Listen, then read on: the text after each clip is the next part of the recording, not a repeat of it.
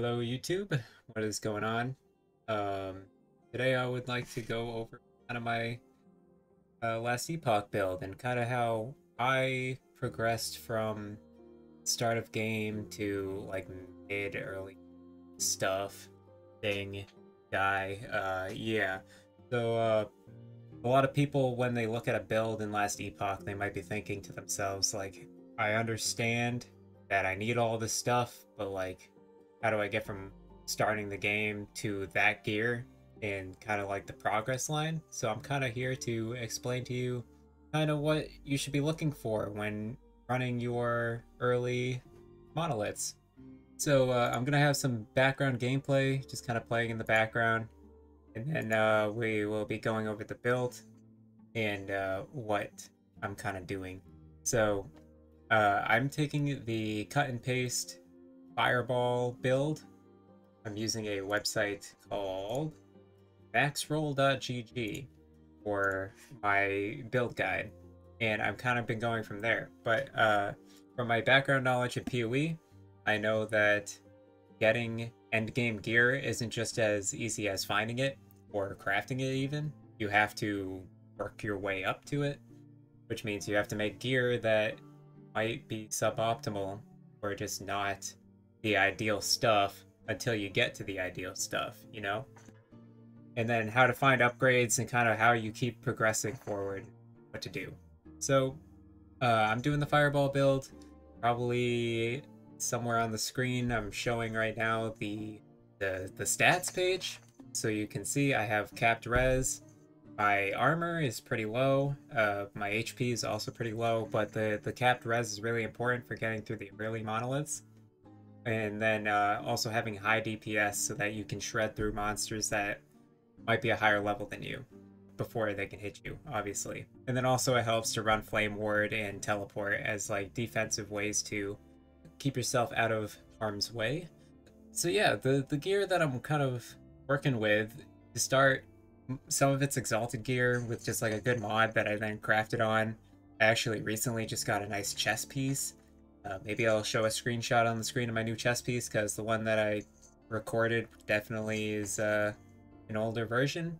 I dropped a 24% increased health exalted mage body armor, so I'm using that now.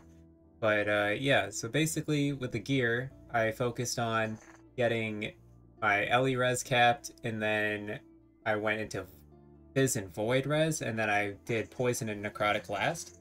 And it helps to kind of stage your resistances and not try to answer all of them at once when you're first building your gear, because you can come across issues of like, all of my gear, all of my resistances across the board is 50%, and I have no idea how to push extra levels of that percent in that resistance. It'd be more important that you can cap out resistances so that you can break down which resistances types you still need on gear and how much of it you need, instead of trying to get 7 different resistances on different pieces of gear. You might be able to just get 1 resistance and max it with 2 modifiers on items.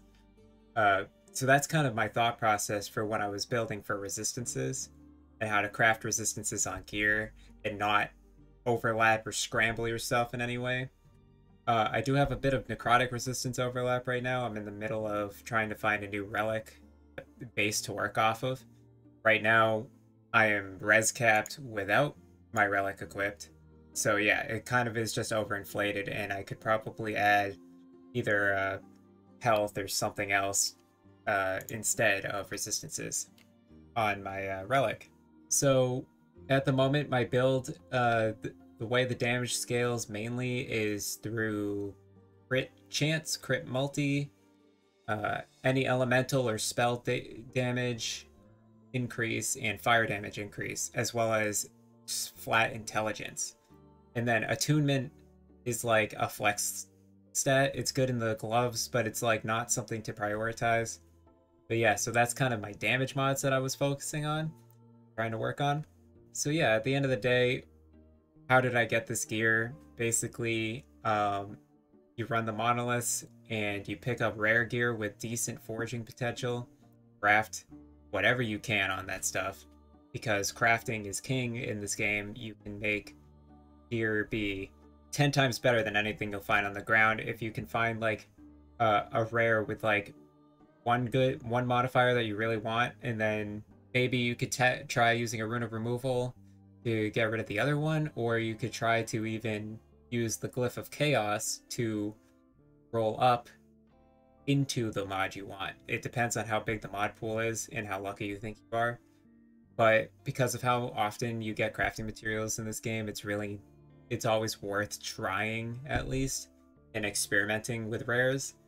And then you'll notice that exalted items have way higher forging potential, which allows you to really get good items off of exalted items. So to put it straight, basically what you want is your exalted items to drop with modifier that matters on a base that matters, and then you want to glyph of chaos extra stuff into stuff you actually want. If that is something that you can do, you might have to risk a rune of removal. It really depends on what you're dealing with. Like a tier 5 mod, you can't roll up on glyph of chaos, and you might brick completely and miss the mod. It depends, like I said, it depends on how big the mod pool is. So take the risk if you think it's worth it. Kind of hedge your bets and figure out what to do with crafting. It's always situational. It depends on what you pick up, right? Right now, I'm level 82 and I'm doing level 90 rifts. I call it a rift. Diablo head over here. The monolith, I mean. Yeah, I'm doing level 90 monoliths right now, and they're going smoothly. Yeah, I'm taking a little more damage than I wish I was. I think it's because my armor is low, but you know, I'm working on that. I'm also working on increasing my max health, but I'm just trying to find better bases to work off of. Like, my rings are dog shit. My rings are just awful. They're good for what they do at the moment. One of them's capping my necrotic res, quote unquote. I have so much overinflated necrotic res at this point that I probably don't even need it. And then one has crit strike avoidance, and then int fire damage, increased crit strike, elemental damage. You know, it's just generally good modifiers, not the best modifiers. Ideally, I would want 2 exalted int rings, and then I would work off of that, because stacking intelligence is where I want to be. So I'm trying to put it on as many items as I can, but you know, you kind of have to go with what you get. So hopefully that kind of explains the gist of how I'm going about playing the early mid game, or early mid end game, I guess. I don't know what to call it, but just the end game, but not at the end. It's the monoliths before the empowered monolith, like that transition stage. Yeah, you kind of just want that section to be as easy as possible, and use it as a way to kind of get your character set up for the end game when you're max level. And because this game is so self-item based and self-found based, it really does require you to find what you need. Also, it's important to know that if you're chasing a unique item, it's not always correct to be farming the rifts for them. I call it rift again. Monoliths. You don't always want to be chasing monoliths for your unique items. Sometimes you can find them way easier in lower level areas. Depends on the item level. For instance, prism wraps. It is a level 25 base item. So why would I be farming a level 90 monolith for my prism wraps? I wouldn't. Instead, I would be farming level 25 areas to try and find it. Obviously, I need one with legendary potential, so I'll be digging for that for a while. In the meantime, I'm using whatever I can find. Because this game is so heavily based on exalted items, or just crafted on gear as being the best gear, and then like a couple uniques here and there being good, it follows a very similar system approach to Path of Exile, and for that reason, it's very easy to make a build out of nothing compared to trying to chase a unique or a set item that you need and having your build hinge completely upon you finding it or not. For instance, I have no unique items and I have no set items in my build right now. My endgame build, best in slot, requires 2 uniques, I think, and those uniques, they're not that hard to find if I'm actively trying to get them. But I'm not currently actively trying to get them. I'm waiting till I unlock Empowered Rifts and I cap out to start focusing on my best in slot gear. Also note that sometimes if you're searching for best in slot gear, even though it's a best in slot, it doesn't mean that it's best in slot by itself. It means that it's best in slot with all the other best in slot stuff. So like for instance, prism wraps right now, if I equip just base flat prism wraps, even potentially a legendary potential one, it might be worse than the chest piece I'm wearing currently. That's because the rest of my gear isn't tailored to work with that confine. Right now, all of my gear works together well, but as soon as I change something, it might interact with how the other pieces affect me. So you gotta understand that sometimes if you find a best in slot piece, you might just want to put it in your stash until you get all of your best in slot pieces and then put them all on at the same time. And that way you don't screw up your resistances or struggle or juggle or mess with that at all. That doesn't become an issue for you. You really want to ignore that aspect because that can become a headache. You can end up bricking and destroying items that way. So instead, craft towards your best in slot and craft towards a cohesive set of armor that you can then slap on and be like, yes, this is the gear that I'm ending with, you know? This is my penultimate build gear. Of course, along the way, if a gear piece is just better in that slot as a best in slot, yeah, equip it. If it works together with everything else, yeah, equip it. But just don't mindlessly slap that on and be like, oh, the website says it's better, it must be better. It's not. Sometimes it's not. Sometimes your resistances will fall apart. So just kind of consider that. As for idols go, idols really are just what they are. You just have to get lucky and find the ones that work. Otherwise, what I've been using is chance to ignite on hit plus spell fire damage. I find those to be pretty good. And then also the 2 high, 1 wide, stout idols that have increased fire damage and chance to ignite on hit as well. And then I have 1 ornate idol, like the 4 long, 1 high idols with increased fire damage, doubled if you have over 300 max mana, which I currently don't have 300 max mana, which again I'm working on. I need to get my upgraded relic so that I can up my mana. Because right now mine's only giving me plus 16 mana. I think it's only like tier 1 or 2. Tier 2, yeah. It's a bad relic.